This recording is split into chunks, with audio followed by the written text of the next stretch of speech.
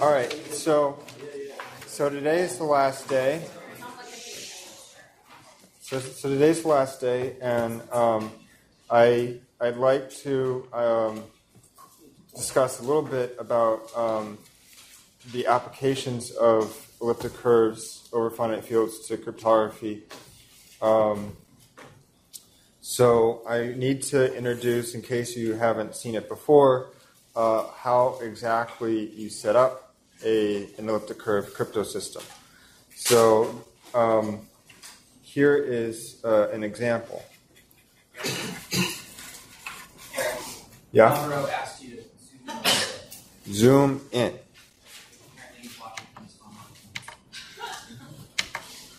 Auto. All right. Is that better? He'll tell me in 2 minutes. All right. So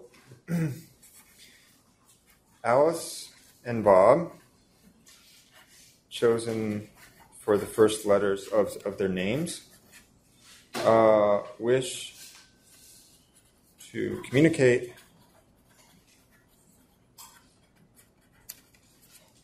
using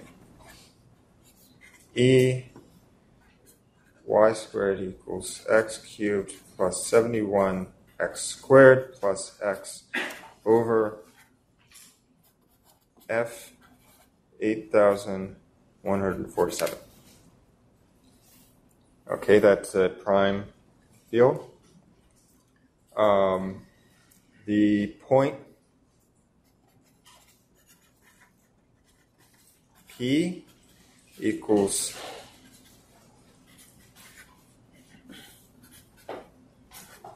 this,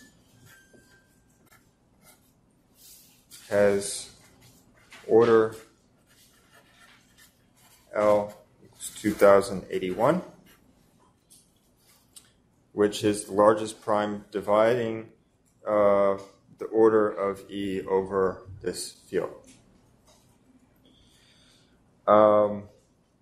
Okay, and so Alice and Bob each choose a random number.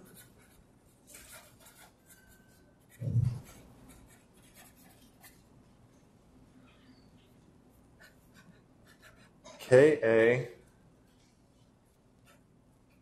is Alice's, and KB is Bob's. All right, so Alice does not tell this number to anyone, not to Bob, not to anyone else. Bob, likewise. They are secret. These are the secret keys, and the goal is using these unknown numbers to the other party to compute something common that both people know. And this can be done in simply the multiplicative group, but it's better to do it in elliptic curve. So they first need to compute something public that they can give to other people. So Alice computes PA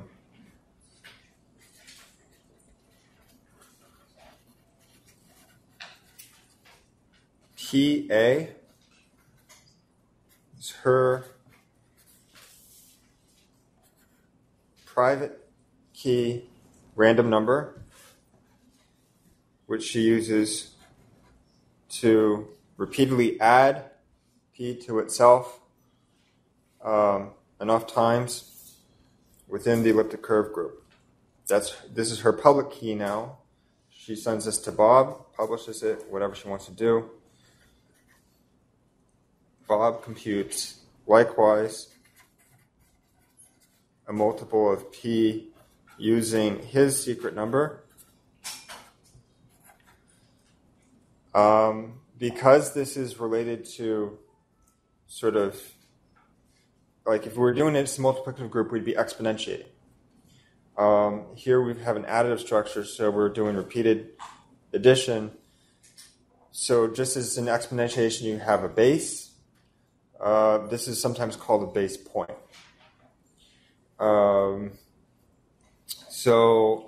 Now, using Bob's, so this ends up being this point, and this ends up being this point.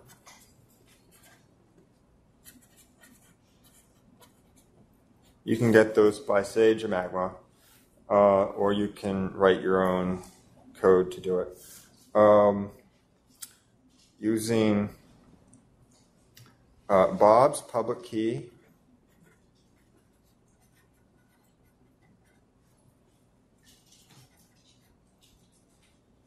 and her secret key,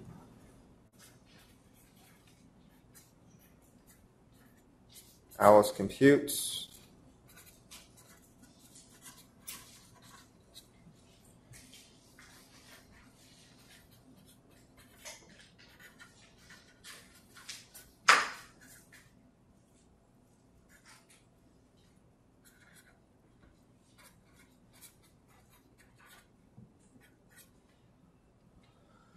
And Bob likewise computes the same thing. He uses Alice's public key and he uses his secret key.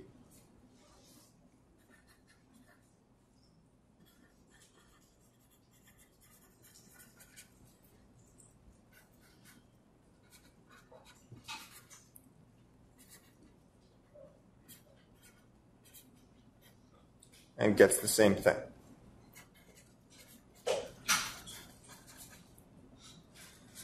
And so now they have some common information that without knowing the other person's secret key, they can compute a common key to use in a symmetric algorithm like AES. Or there are protocols that would allow them to send a message directly using the public key set up on the elliptic curve. So this is an example we call the discrete logarithm problem because, if you look at the analogy with exponentiation on the multiplicative group over a finite field, you're trying to solve you're trying to get an unknown exponent if you're trying to break the encryption.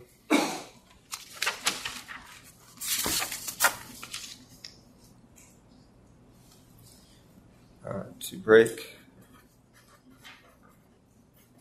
the crypto system,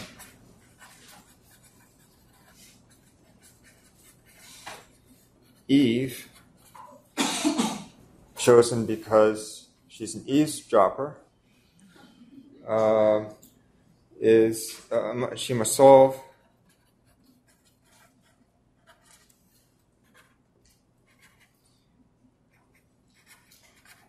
that or that. So both those points are known to Eve, but n is not. And we're doing this additively, but if we were doing it multiplicatively, this is analogous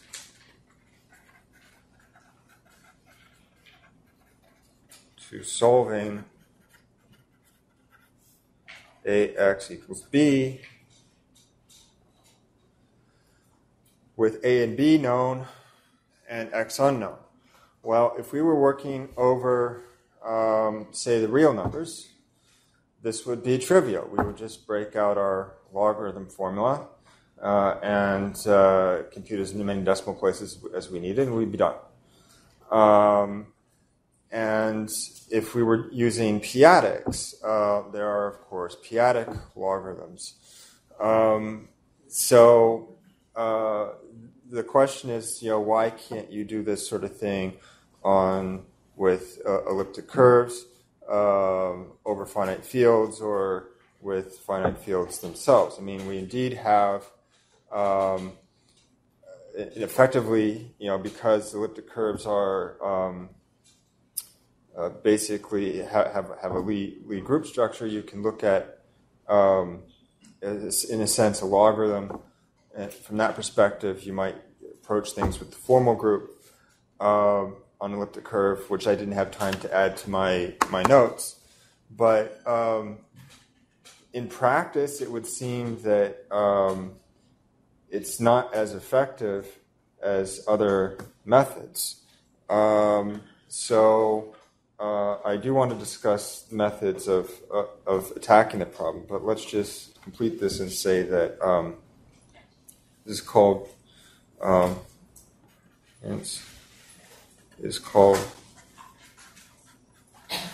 the discrete log problem, or DLP for short. So the ability for this system to work is reliant on the hardness on solving this kind of problem. And if the problem turns out not to be as hard as we expect, then we need to find a different hard problem. The hardness of RSA is based on the hardness of factoring. So in any particular key setup you might want to make, you're basically looking at things that are known not to have, for which no polynomial time algorithm is currently known. The problem can be approached over FP, just if we're setting up the discrete logarithm problem on the multiplicative group FP, not on the curve, that has a sub-exponential algorithm that works against it using sieve methods called index calculus. There are sub-exponential methods of factoring, as we learned, but seemingly the best methods against elliptic curves directly are not as effective as the methods over FP times. And so, for now anyway, it's safer to use elliptic curves from that perspective. But that doesn't mean it'll stay that way. We need to continue checking the systems, and of course with quantum computing looming, it's basically already known that this can be broken in polynomial time with a quantum computer. So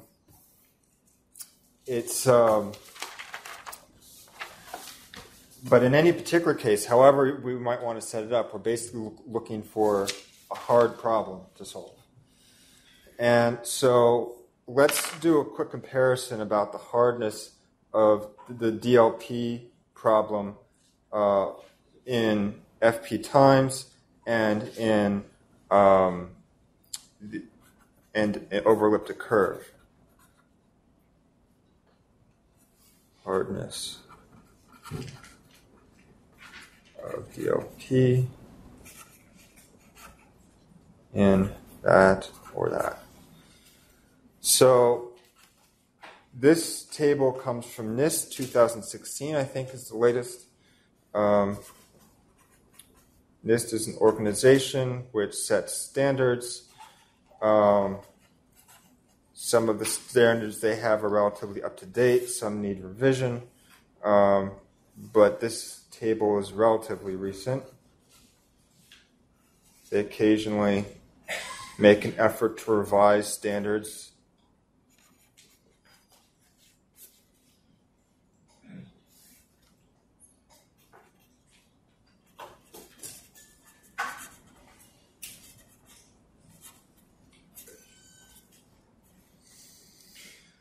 Okay, so there's AES 128, 192, 256. So that's the symmetric algorithm.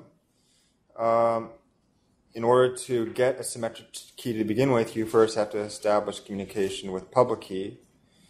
So the question is, what public key, and so this is in bits, all right? So this is like the number of bits.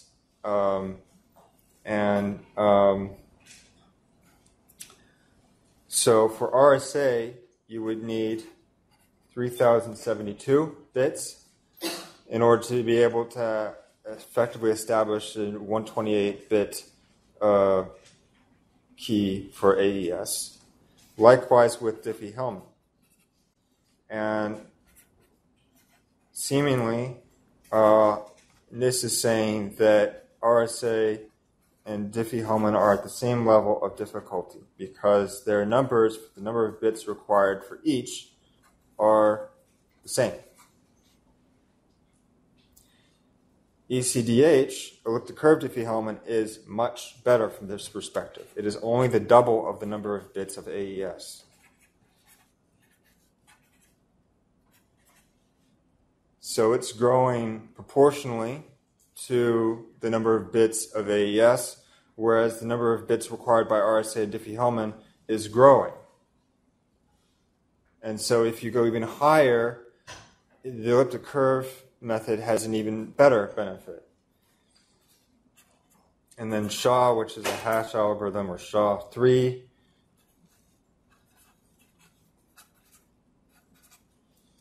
is on par with elliptic curve Diffie-Hellman. So if you look at those numbers, it starts to look like it's better to a lot better to send something with elliptic curves than with RSA and Diffie-Hellman. That's a little bit misleading because the computations for elliptic curves do require more work. And so to really have an apples-to-apples comparison, you need to sort of break down the algorithm efficiencies of each approach. So I'm going to say a little bit more about that. I'm not going to prove any of these for you.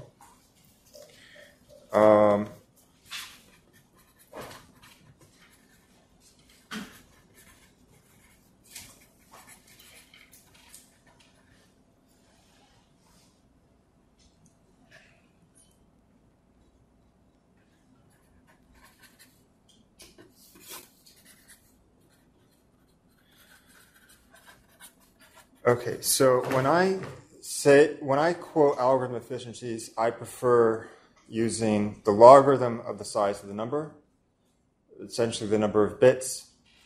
It's more telling because when you are plotting times from a computer, like if you run actual tests on a computer, and plot a chart of how it grows when you increase the number of bits, that's exactly what you see, is that if something's growing quadratically in n, then you see a quadratic growth in n in terms of the time. So from this perspective, then, when Teitelbaum showed this, the exponentiation was log x, okay, his x was the number itself, so his log x is my n, okay, but that's the total. He was talking about the total number of steps and kind of ignoring the asymptotics within each step. And that's an important detail. If you really want to get the asymptotics correct, you can't ignore the amount of computation done within each step. So here are some examples. So addition and subtraction. So the way you compute these is you basically count. Each small number operation, and by small number I mean less than 32 bits, each small number operation on a computer takes, you can imagine taking a bounded amount of time. So if you count the number of small number operations and how that grows with n, then you get the right asymptotic. So we get ON for addition and subtraction, which is not surprising at all. Multiplication this is somewhat of a lie. I'm going to be ignoring small factors. A nice one that you might say here is n log n log log n. But we can do better than that.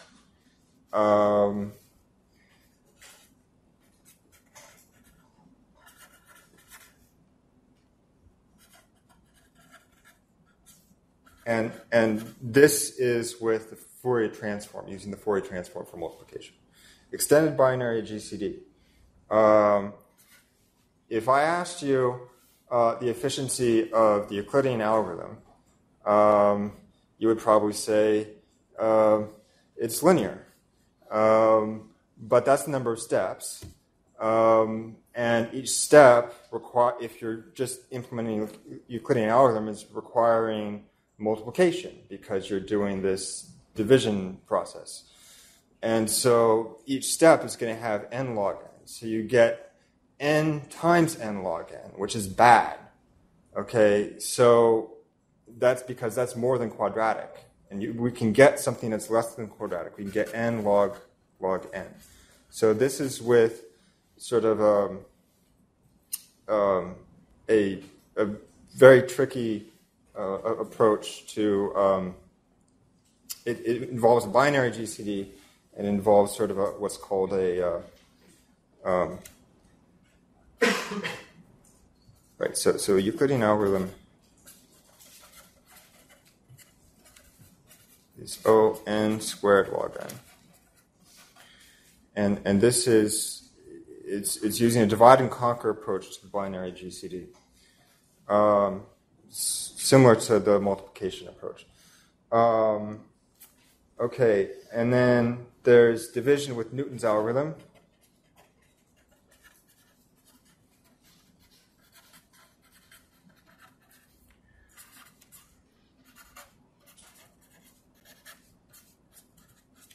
You get log n squared steps. Each step requires 3 multiplications. So you get n log n times another log n. Exponentiation.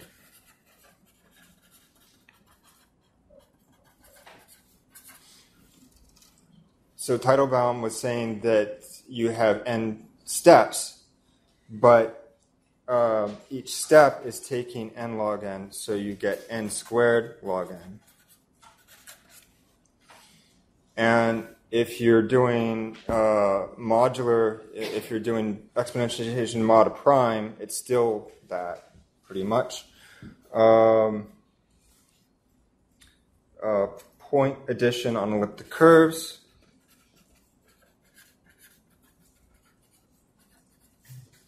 Without the Koblitz trick, and using the fast Fourier transform, multiplication is the same as ordinary multiplication. With a different constant. And then there's exponentiation.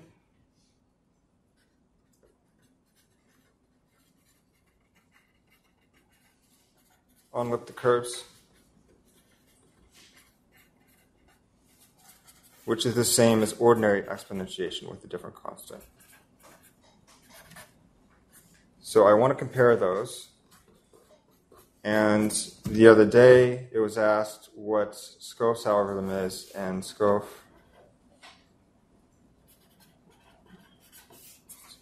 at least in terms of how I would implement it, is effectively like that, ignoring some other constants. So, and you can keep going. So, but anyway, the point is, if you do a direct comparison between RSA and in Diffie-Hellman, and elliptic curve Diffie-Hellman. Okay, let's say you look at RSA 3072 and ECDH 256, which are the same level of security.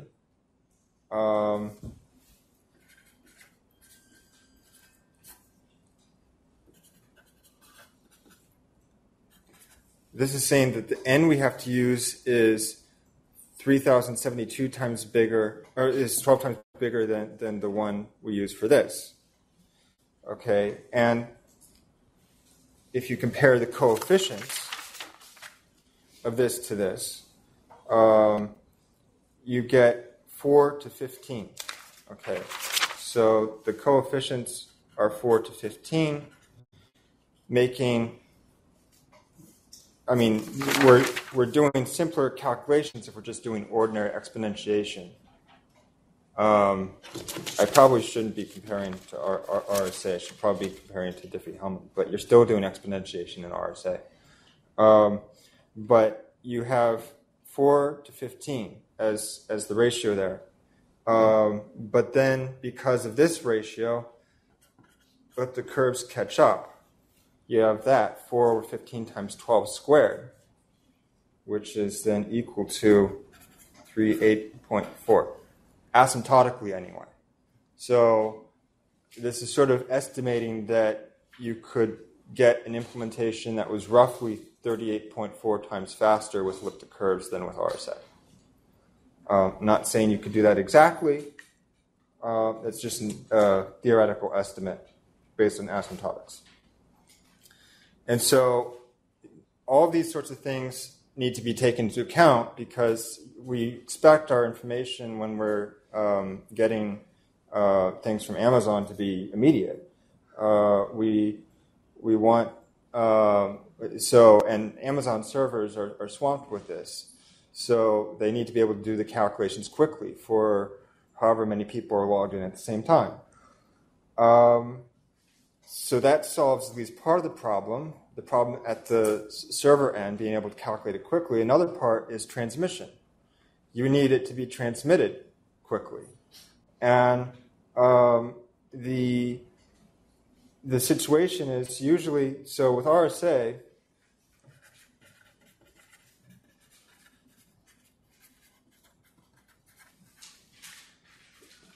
for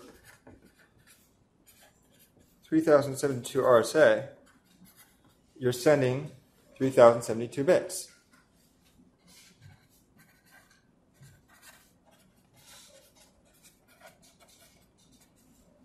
For each exchange.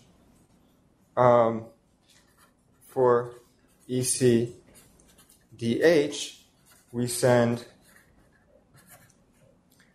256. We send 256 bits per coordinate.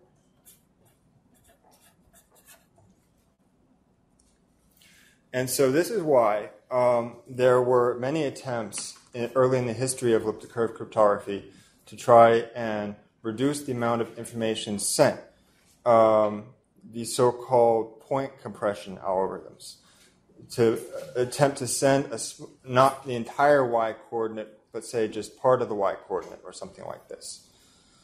What Bernstein pointed out is that you can actually skip sending the y-coordinate completely. You can just send the x-coordinate. At least if you're using the Montgomery curves, you can just send the x-coordinate.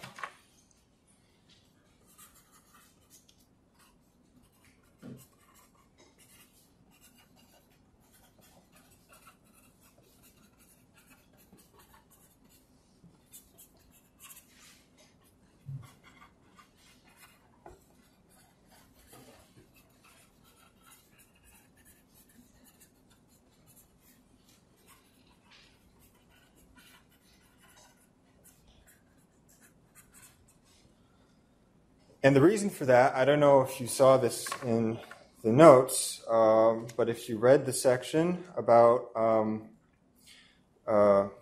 completely anyway, if you read the section about elliptic curve geometry, I show how on a Montgomery curve you can exponentiate without the y-coordinate. You can basically just use x and z. And but he's saying not only do we do that, we also avoid even checking the y-coordinate, whether we have a valid point on our curve. And as I'll discuss in a minute, that relies on both the elliptic curve and its twist being safe. You need both to be safe and not just one, otherwise Eve has a strong attack. So that is important. Why do you need both to be safe?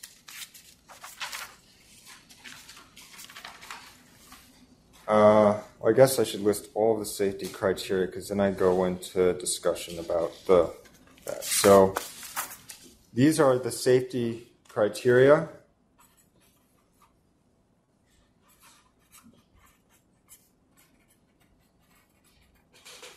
That Bernstein subscribes to and that I subscribe to. Choose a large odd prime P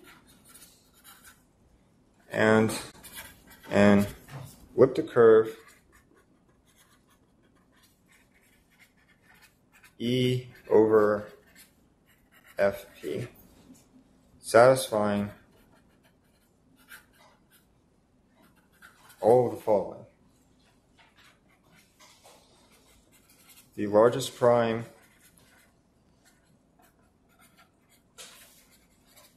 L dividing the order of the elliptic curve over FP is greater than some bound. Okay, with SAGE,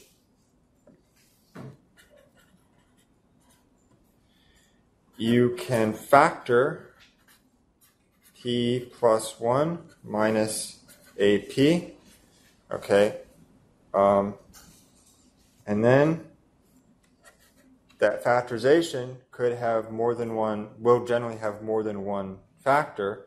If you want the largest, SAGE lists them in order, so you want the last factor. So you can get the last factor by just minus 1 in brackets.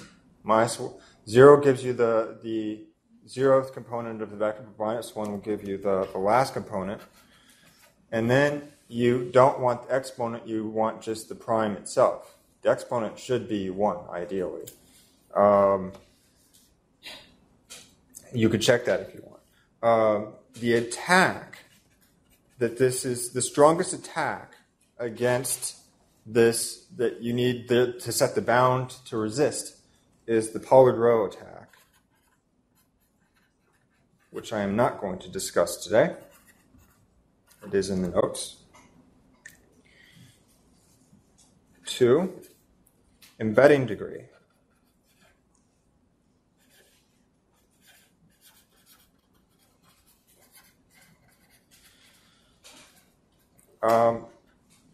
So the way you might want to define this for general number theory versus the way you want to define it for cryptography are slightly different. I'm going to define it for cryptography. The embedding degree, so we want it to be greater than some bound.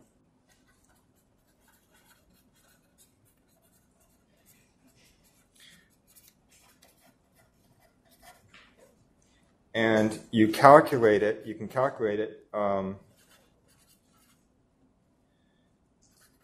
as the multiplicative order of P mod L.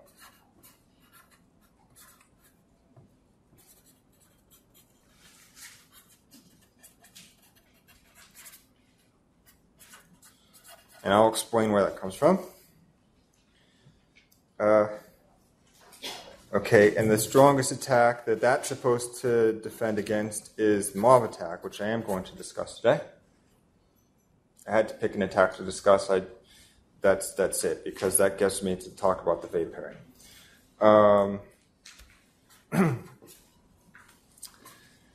CM discriminant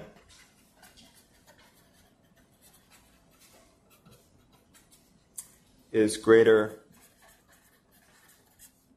than some bound. Sage, square free part,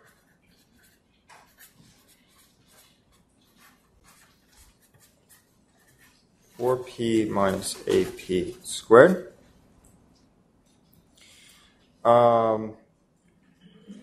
You want that to be as big as possible. Attack, unknown. It's basically, Bernstein tries to argue that small CM discriminant could be problematic, but I mean, we don't really have a known attack that makes it that problematic. There's currently no reason to see why small discriminant is any better than worse than large discriminant. So this seems unnecessarily, if the CM discriminant isn't really a problem, to unnecessarily rule out Koblitz curves, which may indeed be quite safe, seeing as they satisfy the other conditions pretty easily. But more study should really be exerted to understanding the CM discriminant. So it's definitely a good thing to draw attention to. And I do discuss a little bit my feelings about that in this section of the notes. And there are two more that I list in the notes, two more safety criteria that I'm not going to spend as much time on, except to say that there are ways you can that an attacker can replace a point on the curve you're using by a point not on it, but on some other curve that has weaker security conditions. And if you don't check that point is on your curve, then you could end up in trouble. So how then can Bernstein say we can get away with not checking the y-coordinate at all? By specifying both that the curve and its twist be safe. So here's the deal. So the NIST curves are not safe if you're not checking that the point's on there for the following reason. So NIST curves are like this.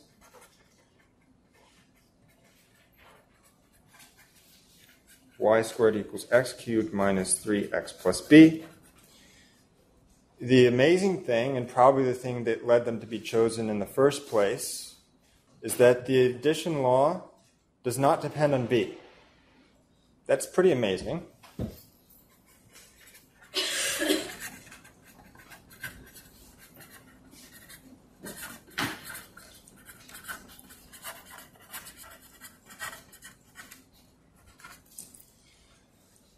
That would seem to be a great thing. It makes implementation simpler. It makes the algorithms faster.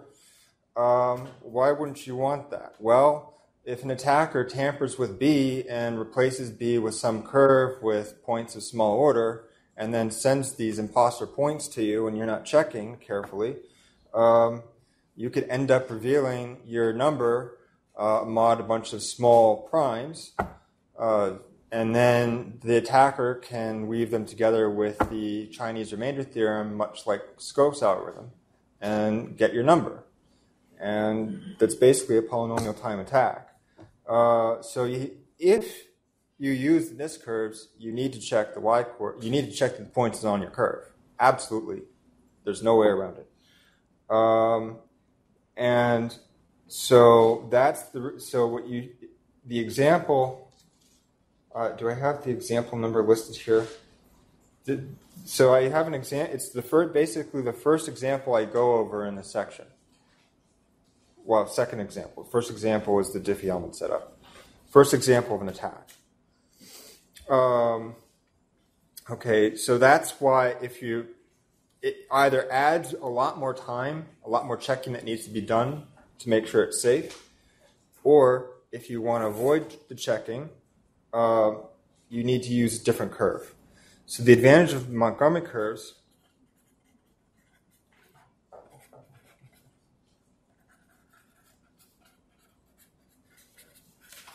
by squared equals x cubed plus ax squared plus x. The addition law depends on A, but not on B.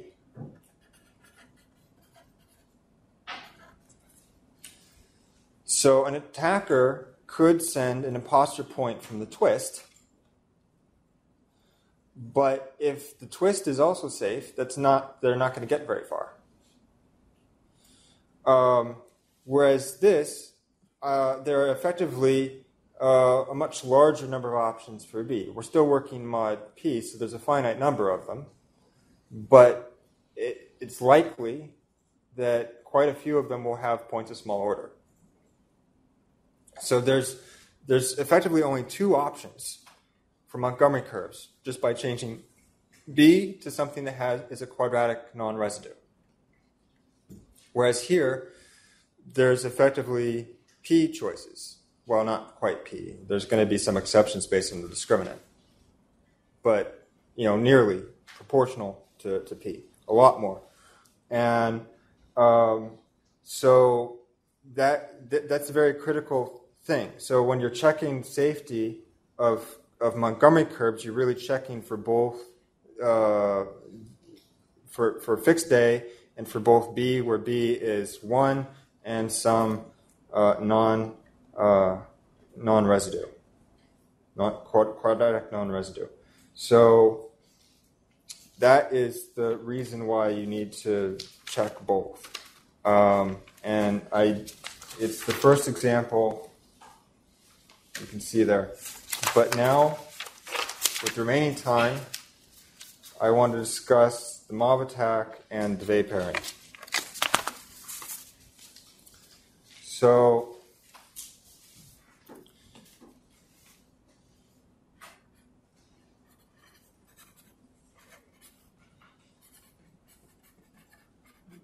the mob attack is named after the people who came up with it.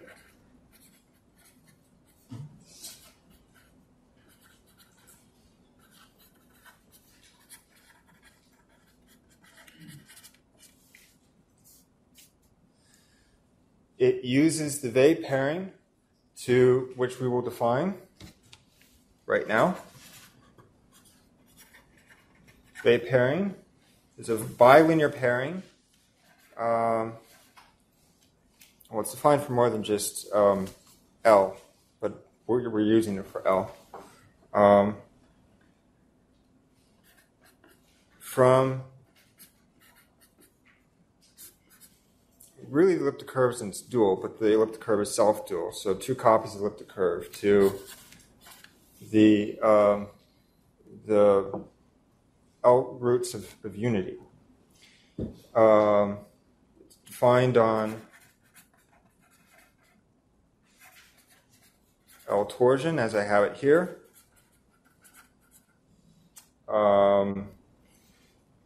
You can compute it using Miller's algorithm.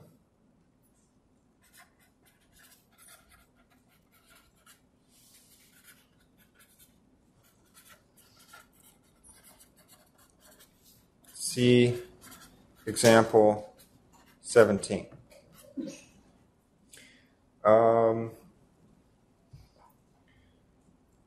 And for an elliptic curve defined over FQ, we need two properties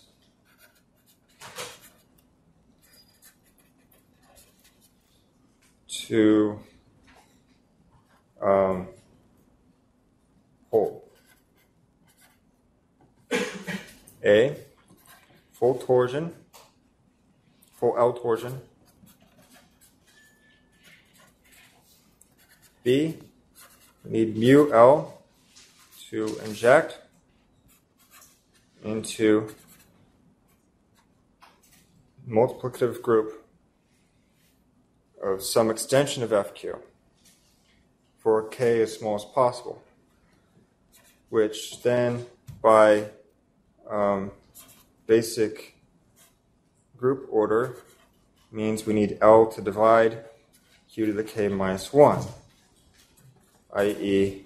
q to the k is congruent to 1 mod L. And so that's why k has to be the order of q mod L. And I am glossing over a little bit here. I mean, technically, to get full L torsion, as you saw in the last lecture that I did, you might need to actually take a quadratic extension. This may be enough to get the L torsion polynomials to split, but if they don't have roots, if the y coordinates, if they aren't squares, if the roots aren't squares, then, well, if you plug them into the polynomial and you get, you might not get points on the curve. So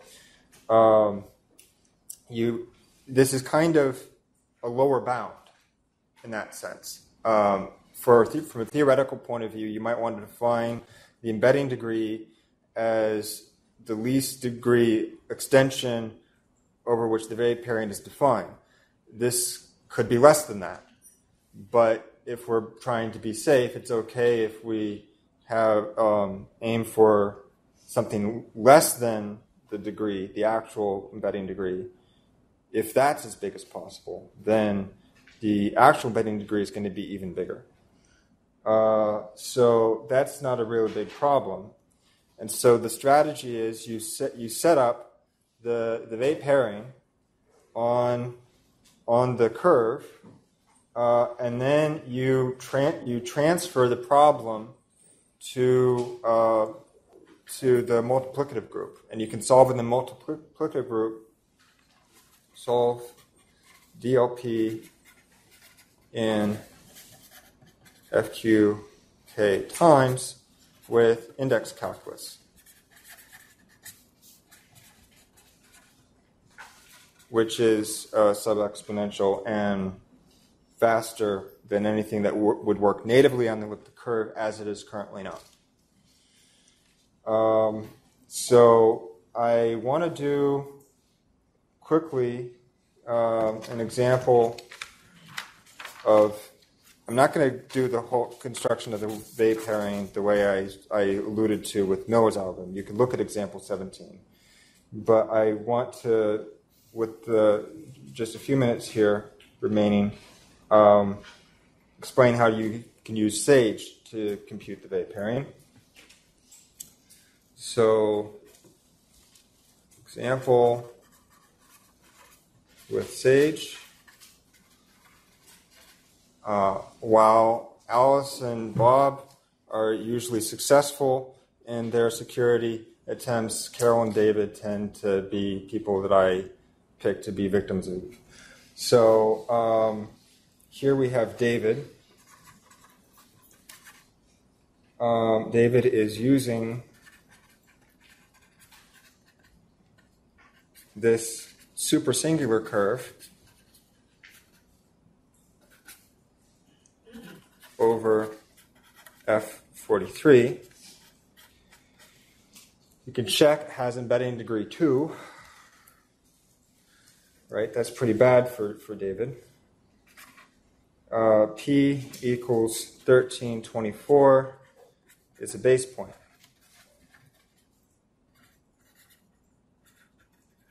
With order L equals 11. Right, so you can see 11 does not divide 42, right? But 11 does divide 43 squared minus 1,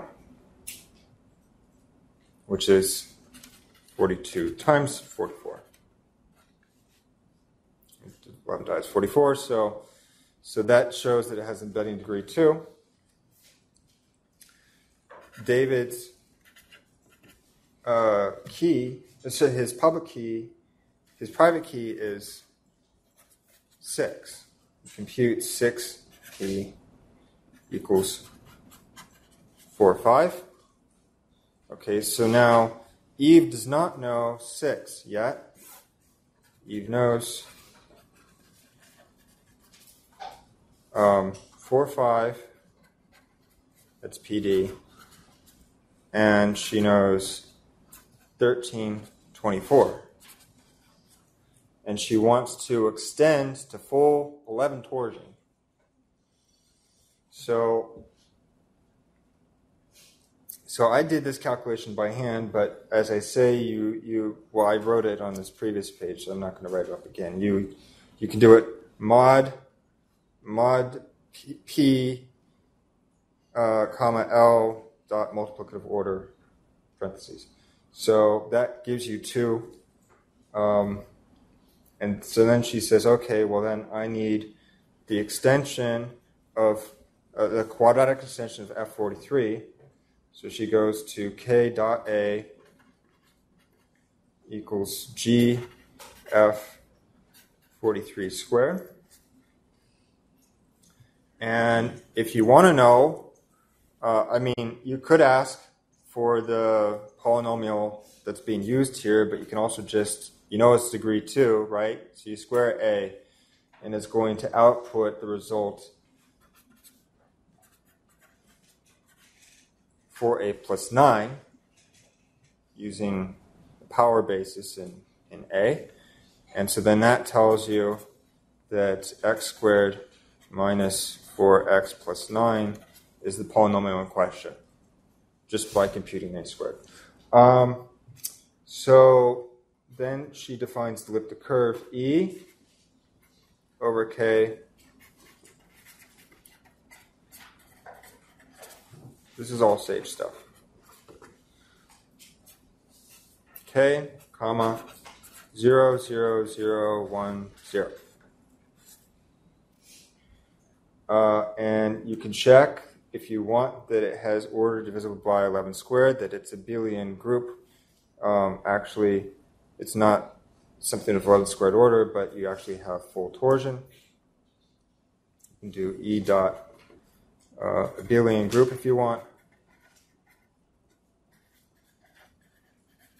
To check that, you can do E dot division polynomial.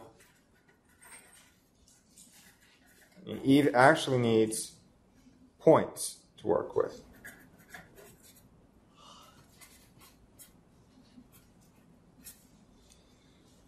So she computes the division polynomial. It splits. She needs the first, since she does not have full 11 torsion over F43, she needs the first factor with a root in the extension, but not in the base field. So that factor, at least on Sage, is this. If you do it on Magma, you might get a different factor, I don't know. But that's giving you the x-coordinate. So then you can determine the y-coordinate by doing E dot defining polynomial,